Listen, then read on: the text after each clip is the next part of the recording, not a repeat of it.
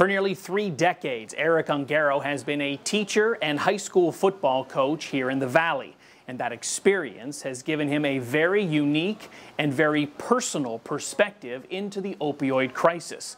So when the publishers of this new book, Not Far From Me, were looking for firsthand testimony here in Ohio, Ungaro had plenty to offer. There's not many people that could talk about the late 80s, early 90s when you're coaching in the inner city.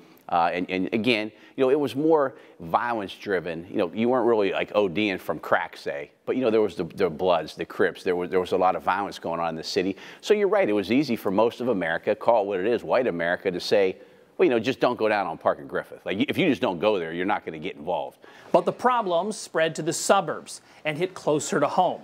Ungaro had 2 uncles die from an overdose, and then watched as his brother Sean lost his battle with addiction in 2012.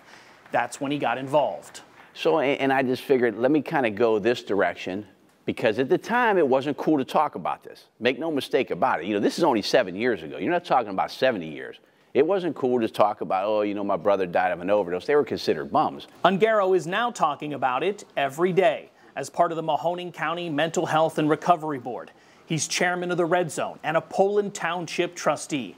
And that unique perspective is what adds to the book. And then really now I'm in a suburban setting where you're seeing these kids come to school because their parents are dying.